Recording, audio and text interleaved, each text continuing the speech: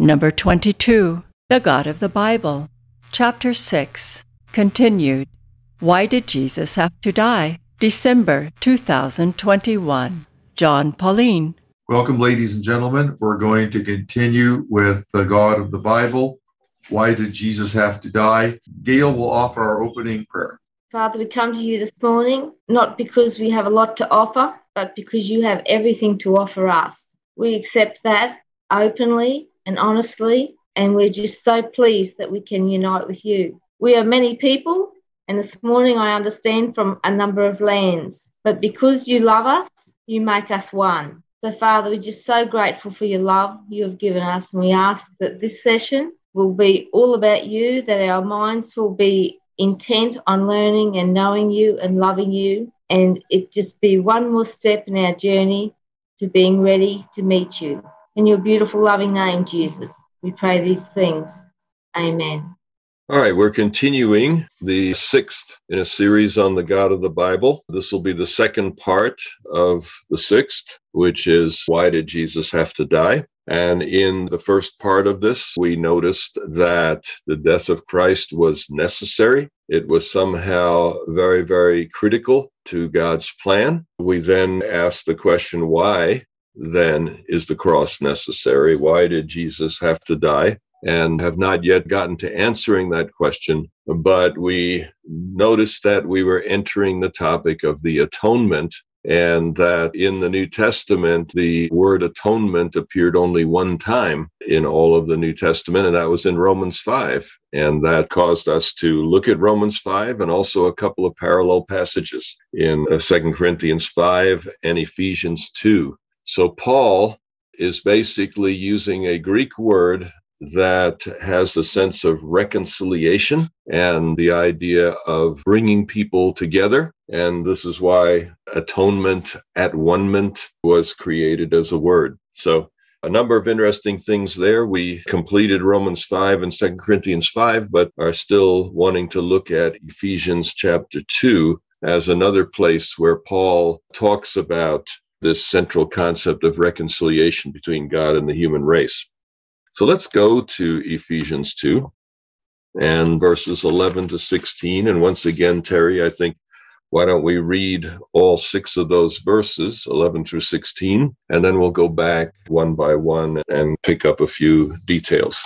So then, remember that at one time you Gentiles by birth, called the uncircumcision, by those who are called the circumcision, a physical circumcision made in the flesh by human hands. Remember that you were at that time without Christ, being aliens from the commonwealth of Israel and strangers to the covenants of promise, having no hope and without God in the world. But now in Christ Jesus, you who once were far off have been brought near by the blood of Christ. For he is our peace. In his flesh, he has made both groups into one and has broken down the dividing wall, that is, the hostility between us. He has abolished the law with its commandments and ordinances, so that he might create in himself one new humanity in place of the two, thus making peace, and might reconcile both groups to God in one body through the cross, thus putting to death that hostility through it. All right, so here we see, like with the Romans 5 and 2 Corinthians 5, we are dealing with the issue of reconciliation. How does reconciliation happen between God and the human race? You have an original situation of deep and intimate relationship, which was broken by sin in the Garden of Eden. And as a result, there was alienation between God and the human race. There's hostility between people. And Paul is particularly tackling the idea of hostility between human beings in this passage. So let's go back to verse 11. So then, remember that at one time you Gentiles by birth, called the uncircumcision, by those who are called the circumcision, a physical circumcision made in the flesh by human hands. All right, so Paul here gives us a little window into some early church tensions. Apparently, Instead of talking of Jews and Gentiles in the church, the preferred terms were the circumcised and the uncircumcised. And I have to imagine that this was probably not always positive. It may have been a bit more, derogatory at times in how these labels were used. But these were the labels that were flying around in churches that Paul was familiar with. So you have a division even within the church between these two. It's interesting. It goes all the way back to the very beginning, because in Acts chapter 6, you have the Hebrew widows and the Greek widows, and there's tension there. It seems like the apostles are not being even-handed in distributing food and resources to the widows, that the Hebrew widows were getting a larger share than the Greek widows, was the accusation. So even within the church, the ideal has always been reconciliation with God, reconciliation with one another. But the reality is that sometimes even within the church, it's not fully completed. So let's go on and see what Paul has to say about this. Verse 12.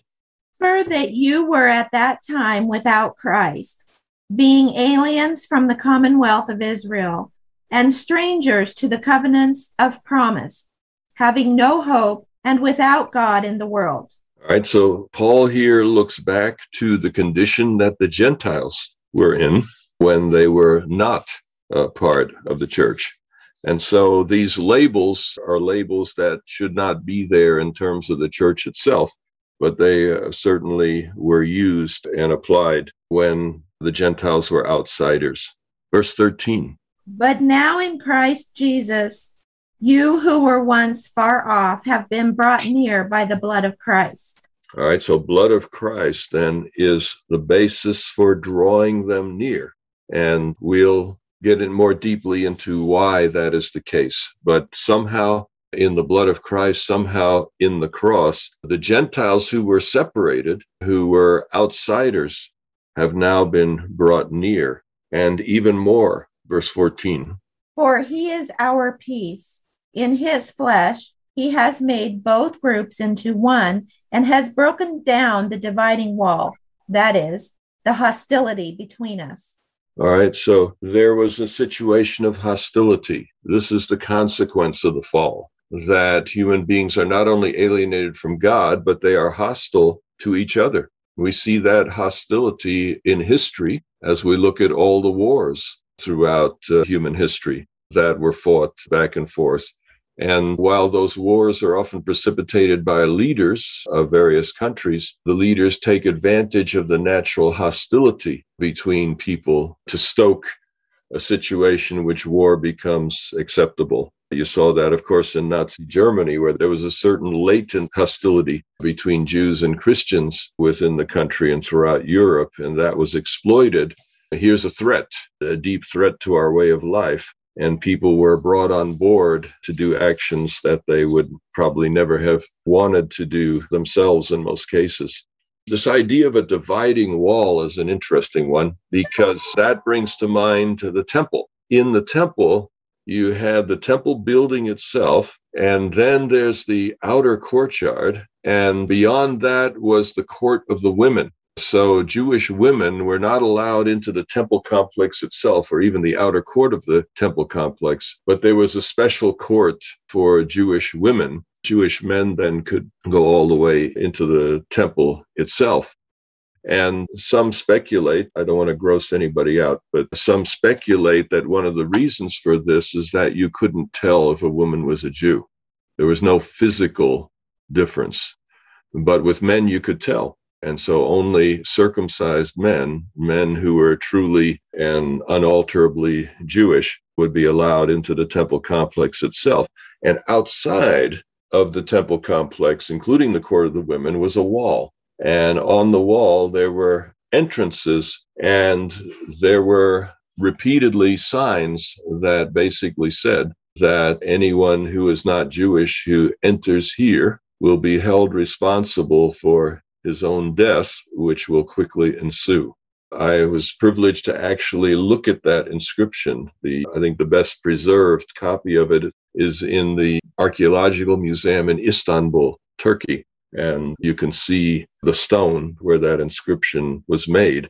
So Paul visualizes the temple where the Gentiles were outside. But now Jesus said, there's no more this mountain or that mountain, but we worship God in spirit and in truth. And that transforms the place of worship from a particular building on this earth that has walls around it and threats to now anyone, anywhere can worship God in spirit and in truth. And that is a result of what Christ did on the cross. And the consequence of that is these old separations, these old hostilities no longer apply. That reconciliation is not just between us and God, but between us and other people. Verse 15. He has abolished the law with its commandments and ordinances, so that he might create in himself one new humanity in place of the two, thus making peace. Yeah, here Paul kind of steps out of our understanding just a little bit, because he's describing how this reconciliation took place. And he says that God did it by abolishing in the flesh of Christ the law with its commandments and regulations in order to create one man out of two, thus making peace. This has been a controversial text, and one also for Adventists, because there are many people who have said, look, the law of commandments is abolished, so the 10 Commandments no longer apply. I think it's pretty clear that's not what Paul intended here, because in many other places he cites the commandments and indicates that continuing in their obedience is part of what Christians do. But here, in some way, this abolishing of this law of commandments and ordinances creates one new man in place of two. And I think the best explanation I can come up with for what Paul was actually trying to say here is that this is like the replacement of the temple with spiritual worship that we just talked about. It is now here also saying that what matters now is not the outward forms of worship. It doesn't matter what building you go into in order to worship. It doesn't matter your worship style. It doesn't matter whether you circumcise or not. It doesn't matter whether you sacrifice or not. It doesn't matter whether you wash your hands or not. It doesn't matter whether you keep Passover or not. In other words, that's what this law of commandments and ordinances seems to mean. And there are many scholars who are not from a Seventh-day Adventist background that would take the text that way. It's a difficult text, but I think we can bring it into the larger picture by saying that many of these religious peculiarities were intended by God to be revelations of himself, and they became instead, in the hands of the people, revelations of how we can make ourselves superior to others or different from others. And Paul says, now that the cross has come, it no longer matters. What matters is a heart commitment to God, and a heart commitment that leads to reconciliation between human beings. That, I think, is what this text is pointing to. And if any of you have a better explanation, I'm happy to include that here. Let's read verse 16. And might reconcile both groups to God in one body through the cross, thus putting to death that hostility through it. So the point that I think is super critical for us is this, that the cross in some way provides reconciliation, which is the New Testament equivalent of at-one-ment, of atonement, of bringing people together, bringing God and people back together. And that this happens at the cross. So we can say safely, I think, at this point, why did Jesus have to die? In order to bring people back to God and people in harmony with each other. How it does that, we still don't fully know. What exactly is the process by which this happens? That we're yet to take a look at. But what's clear here is that both Jew and Gentile, this dividing wall is broken down. They are brought together. And they're, of course, then poster children for all the reconciliations that we need today. This is the great reconciliation of Paul's day, abolishing the hostility, making peace. So Paul here in Ephesians 2 is not focusing on the cross. He mentions it several times in passing, but he's focusing on the outcome of the cross, and that is peace, restored relationship, something that needs to happen in the church. Instead of simply labels, recognizing that everyone that has come to Jesus Christ is to be seen in a new light, in a new way. So Paul here has 3 texts in which he discusses the idea of reconciliation. I think one thing we have clearly seen, reconciliation is not something that happens to God. Reconciliation is something that God provides and that we are invited to enter into. All right, so let's go to number 4 in our handout. And in number 4, it says, if the cross was necessary, how does the New Testament explain that necessity? We know that the cross brings reconciliation, but how does it do that? How does the New Testament explain all of that? That's what we get into now.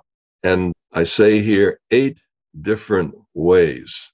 Well, let me stop there for a moment, because if you go to the literature on atonement and the different ideas of atonement that people have drawn from the Bible or from theological, philosophical thinking, you'll find anywhere from 5 to 20. There's a lot of different answers to the question, why Jesus had to die. Why did I come up with 8? Well, the criteria were this. I decided to include as major theories of the atonement in the New Testament. It had to be that model had to be mentioned by at least 2 different New Testament writers. And by that, I would include Jesus. In other words, if Matthew and Mark both have it, but it's just a saying of Jesus that they're both repeating, that's not a second voice, right? So it needs to be 2 different voices, 2 distinct voices in the New Testament, both use that particular model of the atonement. So that's a way to narrow down the field a little bit. And I found that there are 8 different models of atonement that are offered at one point or another in the New Testament. And so what I've done here is give you 8 pairs of texts. As you see below, it says, how does each of the following texts explain why Jesus had to die? So there are like 8 pairs of texts. Remember, a voice from each part, from 2 different parts of the New Testament that give a certain model. So what we will do is read those groups of texts just one at a time and talk a little bit about the model. And I invite you, as you read those texts, as you hear the conversation, what does that model tell you about God? What can we learn about God's character from that model of the atonement? What does each of those explain about why Jesus had to die? So 2 questions there in a sense. How does each model explain why Jesus had to die? And what does that tell us about God? All right, ready to go? All right, number 1, we have 1 Corinthians 5:7 and John 1:29. So Terry, why don't we start with 1 Corinthians 5:7? Clean out the old yeast so that you may be a new batch, as you really are unleavened. For our Paschal Lamb, Christ, has been sacrificed. All right, so here in this text, he's talking about bread without yeast. That's Passover bread, matzah, as we might say. So he's got Passover on his mind here in this text. And then he goes on to say that Christ is the Passover sacrifice. So in the Egyptian story, as the Israelites were about to leave, God asked them to sacrifice a lamb, take the blood and put it on the doorpost, and that would protect them from the angel of death that was coming in the context of the 10th plague. So you have Christ as a Passover sacrifice. So one of the models of atonement, why did Jesus have to die? Because a sacrifice was needed. John 1:29. The next day he saw Jesus coming towards him and declared, "Here is the Lamb of God who takes away the sin of the world." All right, here it seems clear that he has Isaiah 53 in mind. You have that amazing story about the suffering servant who is like a lamb taken to the slaughter. And most scholars think in John 1, again, the Passover lamb is in mind, that the Passover becomes a model for the atonement here. So what do you think of this? How does sacrifice explain what's happening at the cross? And what might it tell us about God? Why a sacrifice? We don't do it today. Sherry? Sacrifice can be in a lot of different formats. The whole sacrifice of Christ coming from heaven, even when we weren't asking, to try to explain something, to try to show something better, to try to reveal the truth in a way that we could see and hear. I think that was a tremendous sacrifice. Mm-hmm. That's very good. I would point out probably you're using sacrifice in a slightly different way than Paul is. Both of them are very much part of the English word and may well be part of the original. But here it's talking about an animal that is killed. And Jesus was killed on the cross. And in both cases, blood was shed. So how does the concept of sacrifice apply to the cross? Terry? What comes to my mind is sacrifice, something dies. And then I link that to God saying, if you sin, you will die. And Satan coming along and saying, no, that's not true. You won't die. So in my mind, I link those two, but I'm not sure if that's correct. Mm-hmm. All right. So on the one side, if we broaden the concept of sacrifice, we can see that sacrifice was definitely involved in everything that Christ did. On the other hand, when you're looking at the raw act of sacrifice, and I think anyone in the first century reading this text would associate this comment with the Egypt, first of all, and then the sanctuary service that followed. And the reality is God asked for a lamb, and that lamb was slaughtered and the blood was put on the doorpost. And then there was a whole system of sacrifices. So that lies behind when Paul brings up sacrifice, when John brings up sacrifice, you have that whole context in mind. How is that helpful to answer the question? You can also talk about some of the challenges of that metaphor. Iris. Well, when we think about that original context, Israel enslaved under Pharaoh's strong hand, it was abundantly clear that they were in a helpless position. And that the way Pharaoh responded to God's admonitions through Moses, he would not willingly let them go. So Pharaoh basically, in his rebellion and his resistance, pushed God to the ultimate intervention, which was announcing that every firstborn in Egypt had to die. So at that point, because of the location in which the children of Israel were, they were at risk also of losing their firstborns.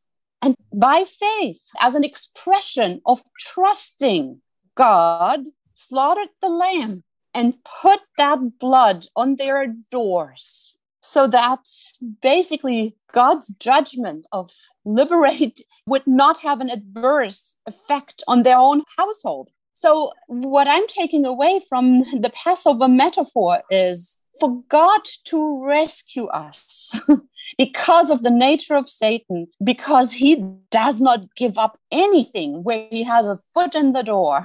It is a bloody war. It is a bloody sacrifice. And it is really the level of rebelliousness that pushes God having to go to these emergency measures, and at the same time showing us that he can do what is humanly impossible, which is a wonderful, life-giving message for anyone who feels like they are trapped in the bondage of sin.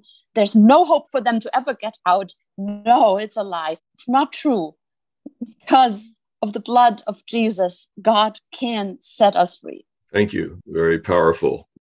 All right. So sacrifice is not a metaphor that we would choose, I suspect. But one principle we must always keep in mind is that God meets people where they are. One of the stunning experiences of my life was being at En Gedi, in the neighborhood, the Dead Sea.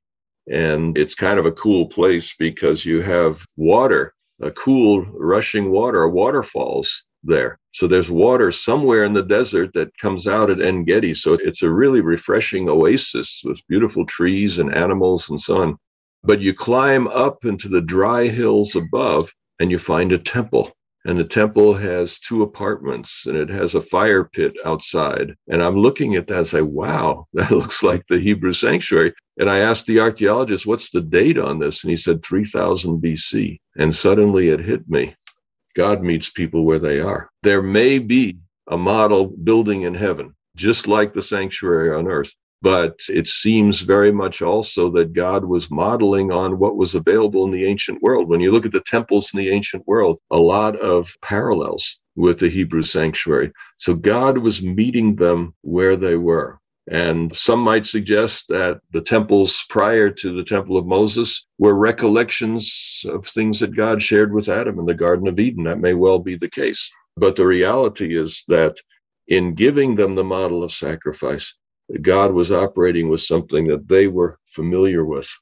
And what would it tell them is the question. Would they see a magical power in these sacrifices? That somehow, if you do this sacrifice, magic happens and now you're reconciled with God? Is that what it's saying? The challenge with the sacrificial system, you go to Leviticus, and I challenge you to read it through. Not easy reading. Many attempts to read the Bible have foundered in the middle of Leviticus, of course. But you will find one single theological statement. And that statement is the life of the flesh is in the blood. But you read through Leviticus just saying, here's the sacrifice that's required. Here's how you go about it. Here's who is supposed to do it, where they take the blood, and so on. And it's just listing all these kinds of things. Doesn't explain them. So the sacrificial service somehow restores relationship with God, but the Bible doesn't explain how or why. And I think that the best answer is that the power of sacrifice was in God's provision. God said, here's a basis on which we're going to relate to one another. And if you respond to me by trusting my instructions and carrying them out, a relationship will be restored, even though you have been rebellious and sinful and so on. So one metaphor of the cross is that, like the initial sacrificial system, it restores relationship because it's the provision that God gave. Obviously, sacrifice can lead you in some dark directions, so it's not a model we would likely generally put front row center in the world today. Larry? I'm assuming that every family had lambs, except maybe for some super poor people, but it was a predominant thing in that with every family, there are children. And I know from living on a farm with my grandparents, and they had some sheep and baby lambs. They were really cute and fun to be with. And now I'm going to move forward into roughly the mid-1950s when Walt Disney did a movie called Bambi. And the year that Walt Disney did the movie of Bambi, even my brother, who ultimately became a hardened hunter, would not let my father go shoot Bambi's mother the next year. And the records are that hunting permits dropped dramatically upon the release of Bambi. So if that was the case from just a simple movie with no physical contact, if my brother and I have physical contact with the lamb that my father has to sacrifice, do you think maybe that we as a family are going to somehow be touched with the solemn event that's connected to that, and that it's going to have an impression upon us that will cause us to pause and think things through? Just an idea. So I hear you saying the power of the sacrifice is on the impact that it will have on us. Yeah. And I'm not sure, I can't think of anywhere in the Bible where it makes that connection.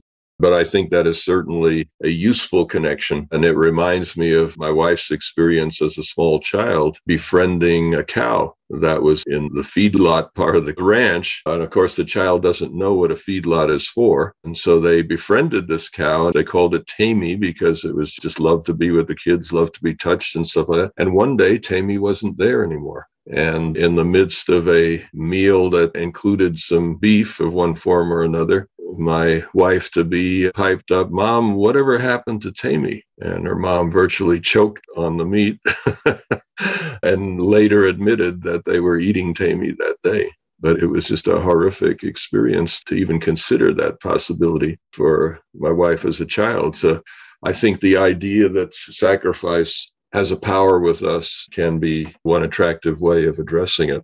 Let's go on to the next one, and we'll look at Mark 10:45 and 1 Corinthians 6:20. So let's do Mark first.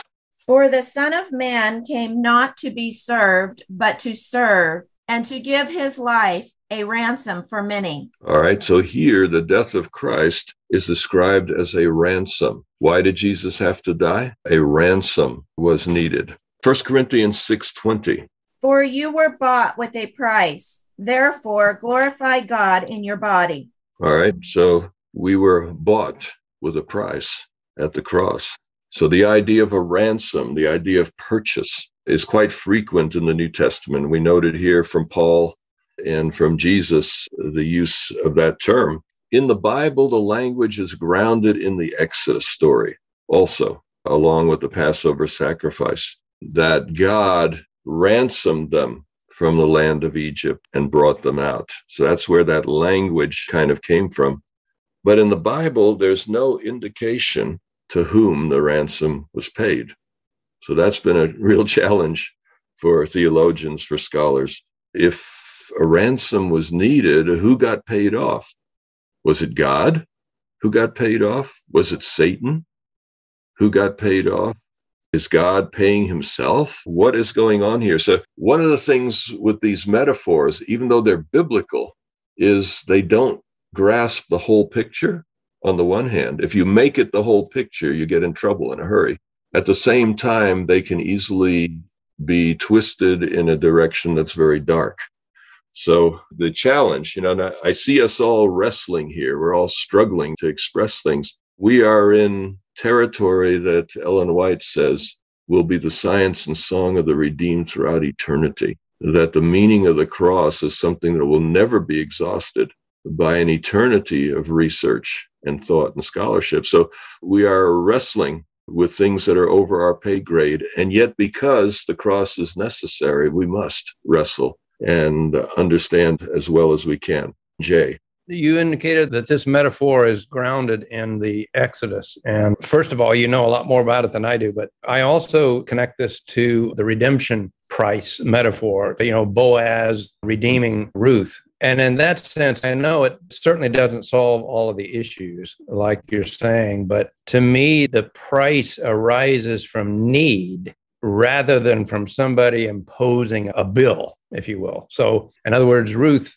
was a widow faced with poverty, without heirs, in a foreign land. And so the price paid for her redemption was perhaps in that sense not really to anyone, but it simply was a restitution for her great need. And I don't know whether that offers any useful consideration or not. Well, I think it's very useful. Is the Ruth story in Jesus' mind when he talks about ransom and so on? Probably not. I think the Exodus story is the bigger picture, but a fun research project you might want to try is just take the word redeem and redemption and ransom, etc., and go through a concordance and see how it is used. I think a lot of the references go back to the Exodus story, but certainly it's there in the Ruth and Boaz story. And here's the fascinating thing. In ancient marriage ceremonies, the bride price, that came from the husband to the father of the bride as sort of a collateral that he would treat her well, and that if he treated her well and stuff, they would inherit that money back. So here, Boaz was very much within the Hebrew tradition of ransoming her. So there was a need. How would that apply to the cross? How are you applying that to the cross, Jay? In the sense, it's a compensation for a need that exists. So rather than there being a punitive invoice, if you will, that needs to be paid, there's a departure from the ideal, and it's self-imposed, and there's no way out. And so the price is a redemption price. It restores something that has been lost rather than representing, at least directly, a debt that needed to be paid somehow. Okay, thank you. Appreciate those thoughts. Larry? As you and a few others here know, I'm going to say even violently opposed to the forensic model. I'm not just casually opposed. With that, and tying it back to the Exodus, this may be part of the place to introduce Ellen White's comments, and I don't have my copy of Desire of Ages with me, But where she mentions, I think it begins on page 113 or 137, I'll get it posted in a minute. But the cost was the fact that Christ could have failed and what that would have implied. So the ransom then is paid because no money changed hands. I'm in trouble. You're leaving the safety of Beaumont and coming into central LA where I'm in trouble. And it's late on a Saturday afternoon and nobody that should be working, and the gang violence is going to be pretty bad shortly. So you're coming in to rescue me. There is a cost associated to you for what you are doing that involves no money, no payment of anything to anybody. And to compound matters, I went there on my own free will, chose to do the actions that got me there. You're choosing to come rescue me on one of the most violent possible days to do so.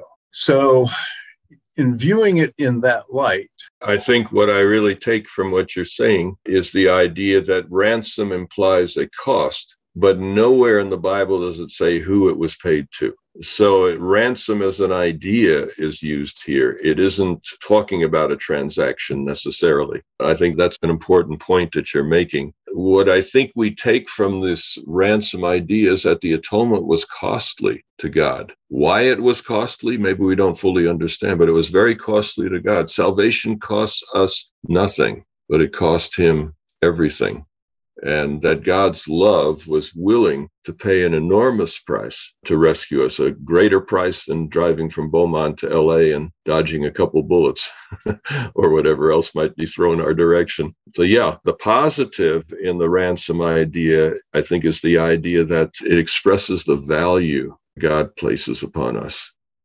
And you can take it in some dark directions, so let's not overplay the metaphor, as we're all saying, but it does express something beautiful about God, the tremendous value he places on us and the price he was willing to pay within himself. And Graham Maxwell likes to use the analogy of Roger Bannister, who was a runner, Olympic runner, who broke the 4-minute mile, and he collapsed over the finish line when he did that. It cost him hugely to achieve that result. He didn't pay that to somebody else, but still there was a cost involved. Iris. I like that idea earlier, to play with the Ruth story. For many, Ruth may have just been this unempowered migrant woman that came into the country and suffered a meager existence, trying to make ends meet for herself and Naomi. And the beauty of Boaz, he looked at this woman as a quality woman. He saw the beauty in her, her potential, a virtuous woman, a woman who showed love and commitment to her mother-in-law, a person who was not empowered to help herself, who was vulnerable for her rights to be violated, for her to just be without any type of male protection in a society where you really needed that. And Boaz becomes that savior figure, paying the ransom. And as a result, she becomes his wife. And that metaphor of a marital relationship is exactly the metaphor that the New Testament gives us for the relationship between Christ and the church, the bride. I think that metaphor also transports absolute trust. It's a safe relationship. It's a relationship that is geared towards long-term, towards eternity. It's a relationship that allows the vulnerable part, Ruth, the ransom part, the church, to grow and to reach her full potential. I think it is really something very beautiful when we think about it, stimulated or inspired by that story. Feels like we've squeezed quite a bit of juice out of this ransom metaphor. So that's excellent. Appreciate this discussion. Let's go on to the perhaps most controversial one, and yet one that we cannot avoid because of how the Bible uses it. And that is found in Romans 3:25 and 26, and Hebrews 9:5. And I call this hilasterion. There's no English equivalent that people can particularly agree on. They try different words. All of them may do more harm than good. But what you need to know is that When the Hebrew in the Old Testament talks about atonement, it is kippur, the Hebrew word kippur, which basically means a covering. And so you have those dozens of times in the Old Testament when a sacrifice is made to cover, to atone for somebody. All right. In the Greek Old Testament, kippur is almost always translated with the verb form from hilasterion, hilaskomai, and similar things. So the Greek has a word for covering, which is hilasterion, but Paul doesn't use it in Romans 5, in 2 Corinthians 5, in Ephesians 2. There, the equivalent for atonement is reconciliation, which is where the at-one-ment came from. So the actual Greek word that corresponds to atonement is hilasterion, and it appears only twice in the New Testament. We'll look at both of those. They're from different writers. We'll look at both of them and try to make sense of this thing. First, Hebrews 9:5. And when I say different writer, obviously, most English Bibles say Hebrews is the epistle of Paul to the Hebrews. I think most scholars, even conservative scholars, put at least a big question mark on that. And the author is not mentioned in the book itself. So that's a traditional attestation. The style is so different from Paul. It's jarring if you read the Greek. If Paul did write it, or perhaps it was written for him by somebody else, we don't toss that completely out. But it seems to be a different way of thinking than most of Paul's letters. So I saved this one as two authors here in the New Testament because you have to deal with it. The fact that the Greek Old Testament uses this for atonement, you got to deal with it in one form or another. So let's see how it's dealt with in these two texts. Hebrews 9:5. Above it were the cherubim of glory overshadowing the mercy seat. Of these things we cannot speak now in detail. All right, so here he uses this word hilasterion for the mercy seat, and that is the covering of the ark. All right, so there you get the covering idea. There was a lid over the ark, and then above that you had the two angels and the glory of God. So there was a covering between the actual symbol of God's presence and the ark itself containing the Ten Commandments and other things. So this mercy seat idea, which came from Luther, that this covering stands between God and the sinner. So the idea of a covering is there's a certain inadequacy on our part to actually be in the presence of God, and that this hilasterion will somehow make it possible for us to be connected with God. Romans 3:25 is the other place where this word is used. Whom God put forward as a sacrifice of atonement by his blood, effective through faith. He did this to show his righteousness, because in his divine forbearance, he had passed over the sins previously committed. Okay, we're going to come to the latter part of this, but let's first look at the beginning of verse 25. God presented him as a sacrifice of atonement. That's an interesting translation. It's a neutral translation. Unfortunately, it doesn't really tell us anything. It doesn't explain anything. It's a sacrifice of atonement. Okay, but what does that mean? That is the way that hilasterion is sometimes translated. The problem with hilasterion and why it's become controversial is that in the pagan Greek world, hilasterion is normally used for propitiation. It is used for turning away someone's anger with a gift. So somebody's mad at you, you give them a hilasterion to get them back on your side. It means to cause someone to be favorably inclined. The problem, of course, biblically, is that God is not such a vindictive deity.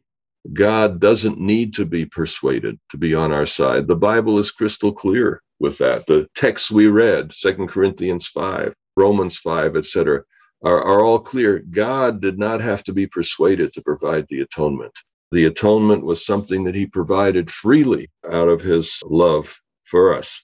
So the pagan view often bleeds into interpretation. This happened through the Christian history. Anselm, for example, is the most famous one, who took this concept, as I think Larry said earlier. This was taken to an extreme that many feel has been very damaging. But in Christian usage, the meaning of hilasterion is to remove an impediment to relationship.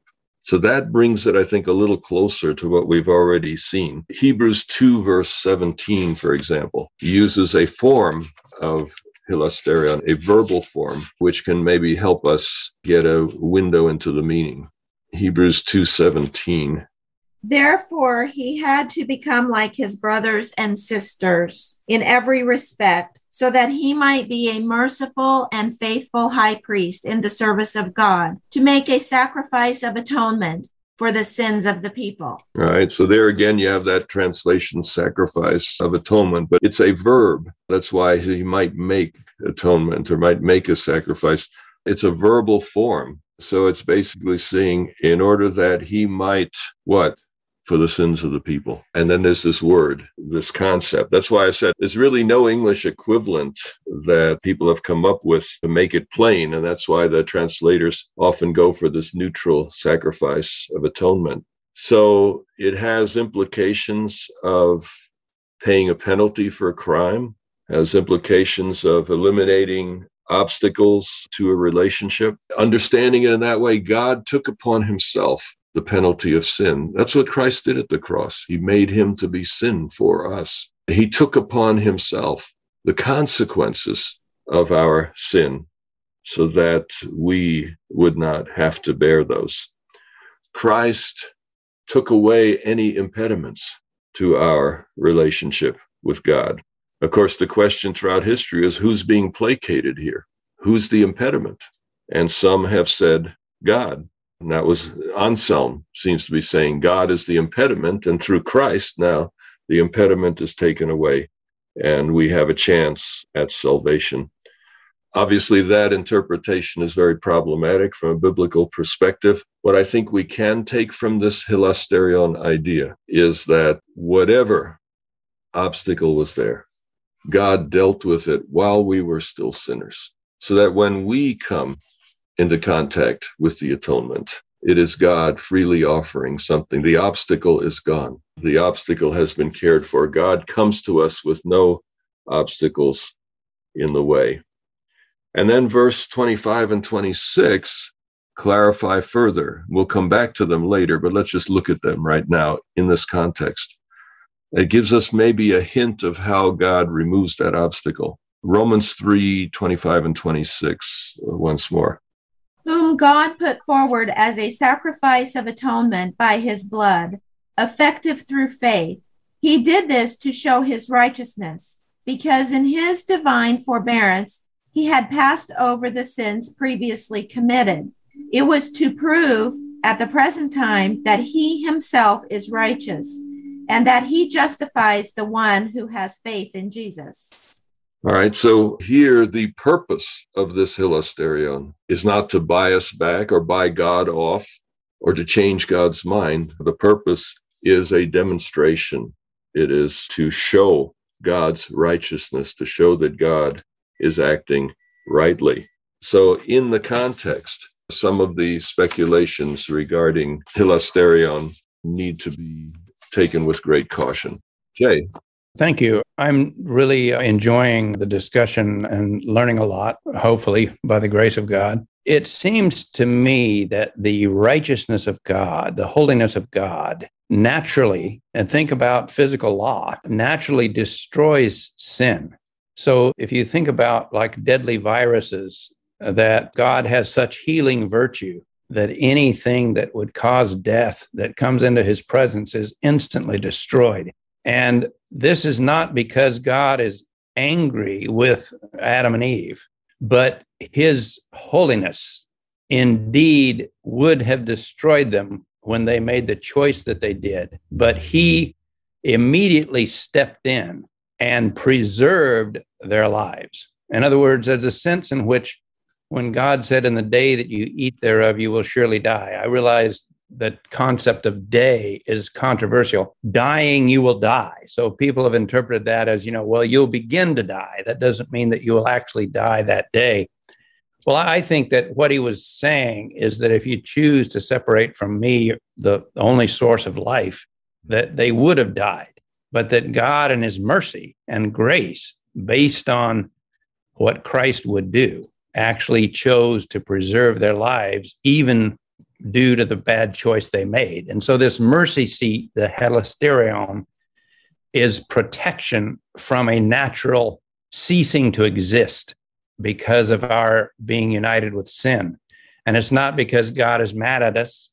It's his natural holiness destroys anything that's deadly. But he stepped in to provide the plan of redemption to cleanse us of sin so that we could again be restored to intimacy with him. Well, I sense you struggling to express that, and we're in some very deep territory, but I think that was a very, very helpful way of approaching it. Daniel? I think in all this discussion, we need to distinguish between what the text says and how the text was understood throughout the centuries of Christian era. And the moment we start confusing those two, we get into mishmash, we get into a mess, because there is no clear indication that, for example, in the Old Testament, the reference to the sacrifice was understood as referring to the Messiah.